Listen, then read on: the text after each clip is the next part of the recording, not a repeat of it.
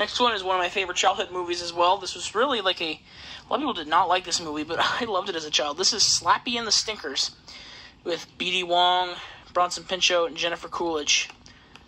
Yeah. And also it's got some interesting actors. I know that they're Travis Tedford. He's not the main kid or whatever. He's in this as one of the kids.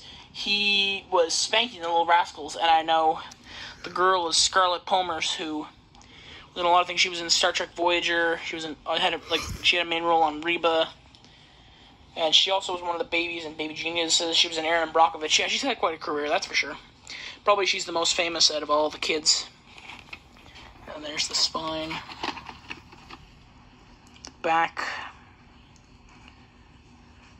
It's interesting how this is a 1997 release. I don't know if this was straight to video or what, but yeah, it might have been straight to video because, yeah, the movie has a 1997 copyright date, and so does the video, but the movie itself was not released until early 1998, so it's probably was straight to video or something. But anyways, there's the tape, and then for date the 12th week of 1998, so it's nice. And then we got our last title here.